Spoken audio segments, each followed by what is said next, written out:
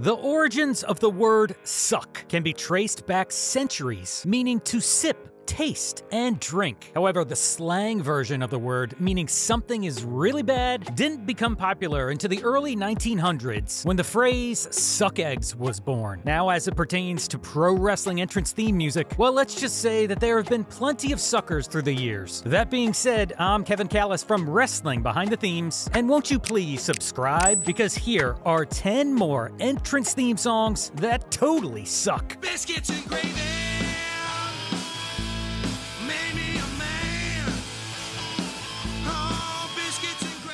When you hear the words biscuits and gravy, most normal folk conjure up images of flaky, buttery biscuits topped with a decadent sausage-studded creamy gravy. But not this guy. I picture the hillbilly pairing of Jesse and Festus. The dim-witted duo were featured exclusively on SmackDown starting in 2007. And though they may not have set the WWE on fire, their theme song, Biscuits and Gravy, will go down in history as one of Jim Johnston's most ridiculous compositions. In a nod to their characters' country fried roots, this song just plain southern sucked. The lyrics made no sense, and Jesse and Festus never ever referred to biscuits and gravy outside of this song title. So why was this the first image and phrase we got? Sorry folks, but this tune won't be inducted into the Hillbilly Hall of Fame anytime soon.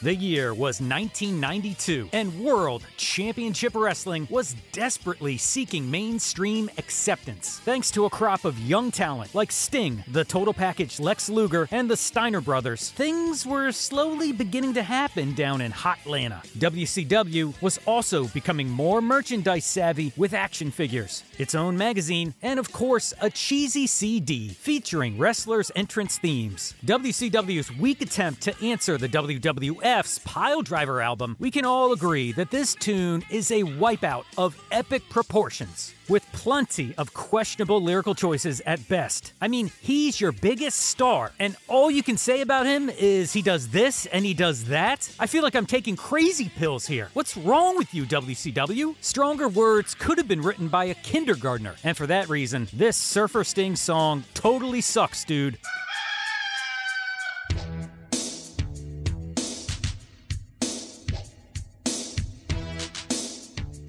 There are some that might argue that the golden era of wrestling entrance music occurred from 1989 to 1992, when the WWF was banging out hit after hit for the likes of the Honky Tonk Man, the Big Boss Man, and yes, even Brutus the frickin' Barber Beefcake. However, just prior to all of this in 1988, while creating some pretty dope tunes to fit the personalities of Sneaky Snakes and Ultimate Warriors, legendary composer Jim Johnston was told to make a theme for a debuting wrestler called the Red Rooster. Oh, man. Jim must have thought he'd just flown over the cuckoo's nest, because not even a musical savant like him could have made that cock crow, and fans refused to rock out when Terry Taylor began strutting down the aisle while getting his cock on to this painfully bizarre, upbeat dance track that was truly for the birds. Well,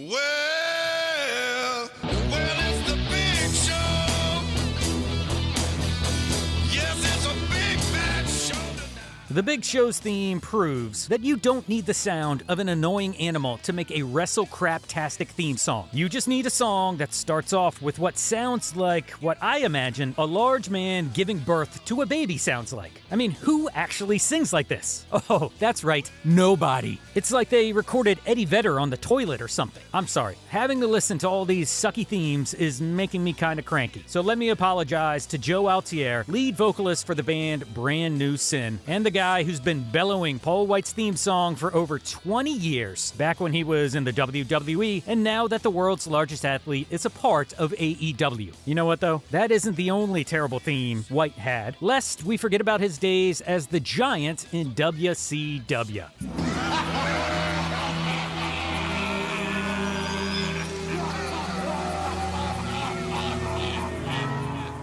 If you consider the Blackpool Combat Club to be a top-tier wrestling group, then on the flip side, the Dungeon of Doom may be the most absurd group in the history of sports entertainment. Born from Kevin Sullivan's kayfabe desire to rid the world of Hulkamania in the mid-1990s, WCW was still smack dab in the middle of creating cartoonish characters, so it should come as no surprise that the Dungeon's monstrous cast were some of the worst, like the Shark and the Zodiac. But nothing compares to the Master, aka King Curtis Iakea, who would just hoot and holler on longer than a coked-up Ultimate Warrior promo. His maniacal laughter throughout this trek sounds like something you'd hear on a sucky Halloween music CD you buy at a gas station. Good enough for a middle school haunted house? Sure. How about for a wrestling entrance theme? No way, Jose.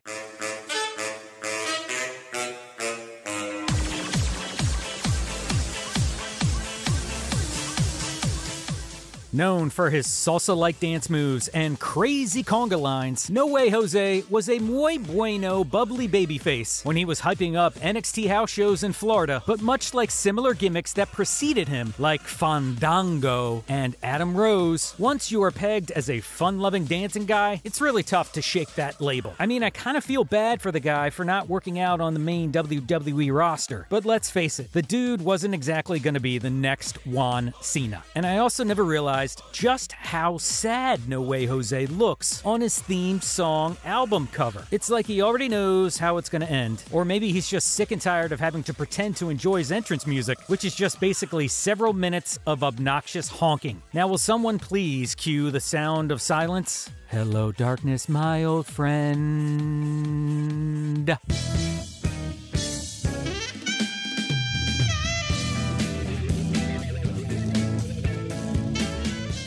Full disclosure here, I'm a massive fan of the smooth sounds of yacht rock. You know, the genre of music that perfectly pairs with catching a summer breeze while sailing away drinking pina coladas and blessing the rains down in Africa. Woo! These are the songs of the 70s and 80s performed by renowned artists like Hall & Oates, Christopher Cross, and Michael McDonald. But here's the lowdown, folks. Pretty Peter Avalon's theme song, Chilled Champagne, makes this list because it doesn't quite fit the typical pro wrestling theme song motif. And I get it, it's all part of his gimmick, because only a fool would believe otherwise. I guess it's slightly better than Peter shushing everyone. Nah, put this song on ice, and screw you, Kenny Loggins.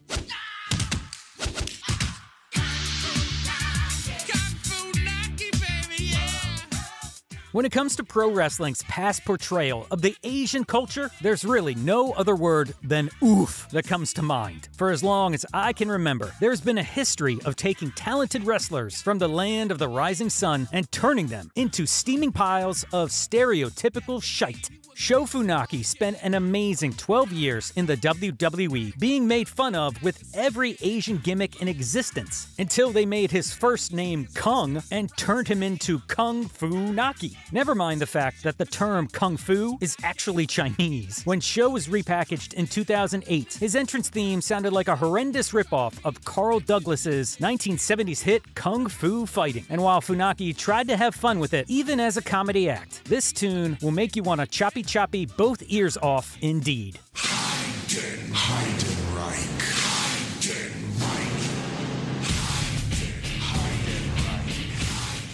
Looking for something even more controversial than Kung Fu Naki? Well, look no further than the almost cryogenically frozen Nazi Heidenreich. Yes, a pitch so shocking that even Vince McMahon was offended. Who on earth booked this crap? And what is this hot mess of a theme song that is hardly a song at all? Whatever you want to call it, Paul Heyman's voice can be heard repeating the name of vicious psychopath Heidenreich over and over and over again. The idea behind this was that it was meant to sound really intimidating and make children wet their pants in fear. Too bad, however, that not even the genius of Heyman could save this theme from sucking big time.